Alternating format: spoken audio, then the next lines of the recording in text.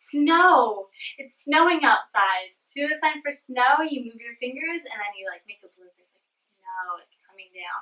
If your baby learns the sign snow, then your baby can point out when it's snowing or tell you that they want to go play with the snow. So to do this, to teach your baby this sign, whenever you see snow, whether it's out your window or you're in it or it's in a book, you can say, look, there's some snow. As you're consistent, your baby can start to make the association and then start signing. You're way awesome for teaching your baby to sign. They are so lucky to have you. I just wanted to remind you of that.